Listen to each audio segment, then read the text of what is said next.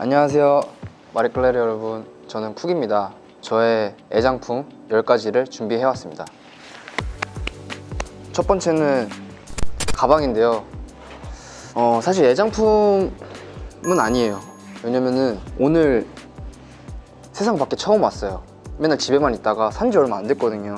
제가 돈을 잘 안 쓰는데 한번 써보자 싶어서 여러 군데 돌다가 사게 됐어요. 그래서 오늘 처음 나왔고요. 일단은 제가 이제 맥이나 이런 거를 쓰려고 하는데 뭔가 딱 맞게 들어갈 수도 있을 것 같고, 일단 이뻤고요. 매장에 하나밖에 안 남았다 그래서 샀어요. 혹시나 못 살까봐. 원래 이렇게 막 엄청 명품을 막 사는 스타일은 아닌데 그냥 한번 썼어요. 그 다음은 이제 H&M 티셔츠예요. H&M 티셔츠. 무지티를 엄청 찾았거든요. 근데 제가 원하는 핏이 많이 안 나오는 거예요. 제가 여기 이두가 좀 짧거든요. 여기까지 티셔츠가 오면은 팔이 되게 우락부락해 보여서 이두가 짧은 티셔츠를 찾고 있었어요. 그래서 막 여러 스파 브랜드 엄청 막 돌아다니다가 찾은 게 H&M 티셔츠고요. 거의 1년 동안, 1년 넘게 입어서 지금 목이 좀 늘어났어요. 목 늘어나고 좀 울고, 그래서 한번 이제 리필할 때 되지 않았나.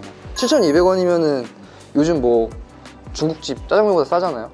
그래서 딱 1년 딱 입고 하기 좋은 것 같아요. 다음은 이제 제가 항상 쓰는 비니예요. 오늘도 쓰고 왔는데 몽클레어인데 원래 이렇게 막 잘 사지 않거든요. 사지 않는데 이 마크를 안 보이게 뒤로 써요. 너무 뭔가 살짝 너무 막 돈 많아 보이는 척 할까봐 그래가지고 하는데, 비니랑 제가 얼굴이 많이 안 어울려요.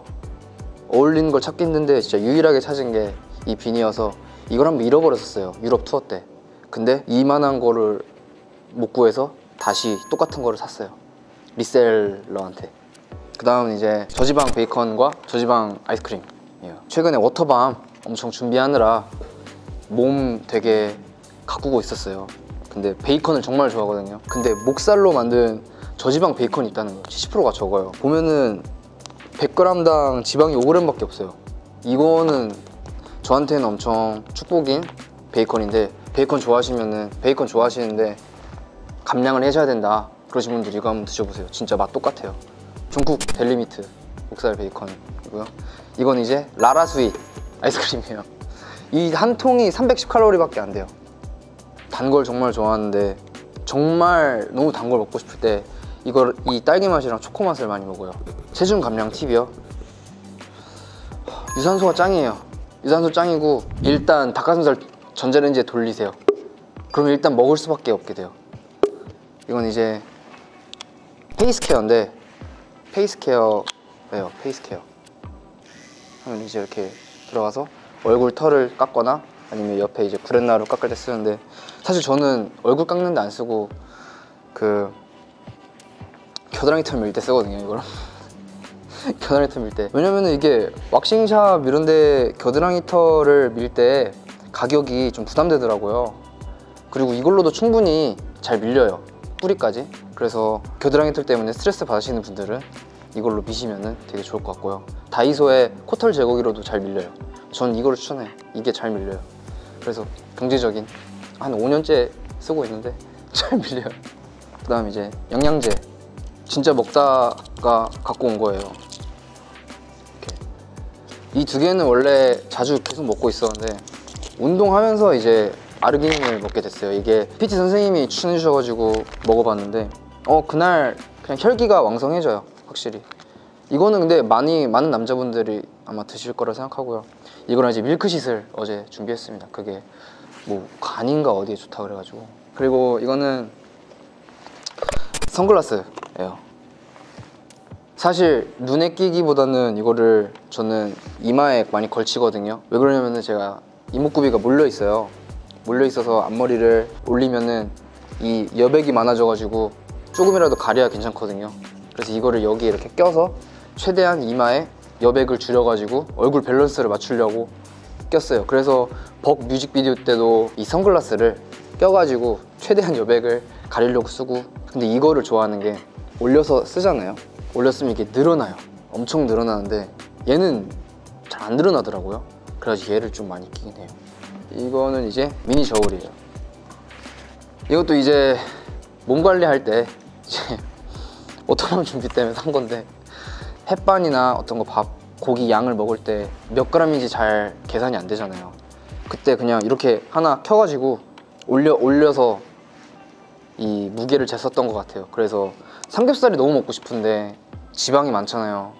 그럴 때 삼겹살 200g어치를 시켜요. 100g만 먹자 해가지고 한 조각씩 올려서 100g 맞추고 먹고 그런 적이 그렇고요. 근데 이거 되게 추천해요. 엄청 그냥 진짜 물 한 방울에도 민감하고요. 정말 정확한 것 같아요. 그 다음 이제 인형들인데, 제가 사실 인형들을 그렇게 좋아하진 않아요. 좋아하진 않은데 얘네 둘이 집에 유일하게 있거든요. 얘는 이제 그 베르디 님이 주신 비스티예요. 비스티란 친구인데, 베르디 님이 한국에 오셨을 때 이거를 들고 오셨어요. 들고 오셨는데 이거 제가 여쭤봤어요. 저거 팔았었냐? 그러니까 그렇다, 너 가져, 이러시는 거예요. 그래서 줬어요. 그래서 거실에 거의 유일하게 있는 인형이고, 저희 집에 항상 상주하고 있는 친구고요. 얘는 이제 5년 전에 했어요. 5년 전에. 제가 인형 같은 거 진짜 안 좋아하는데 얘는 너무 사고 싶은 거예요. 그래서 사서 집에 놓고, 이제 강아지가 엄청 막 물고 막 그랬던 애인데, 이렇게 둘이 유일하게 인형이 집에 있고요. 얘는 그때 샀을 때 이거를 안 떼주신 거예요. 어쩐지 그때 나갔을 때 삐삐 소리 나더라고요.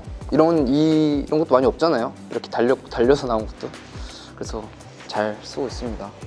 그리고 마지막은 이제 제 애장품은 9월 12일에 나온 제 노래고요. 엄청 열심히 만들었고요. 노래 제목은 Right Now 예요. Right Now. Right Now 이거 아니고요. 지금 Right Now 뭐 이런 노래. 그래서 많이 들어주시고, 네, 안 들어줘도 괜찮아요. 그냥 이렇게 뵌 걸로도 좋아서 저는.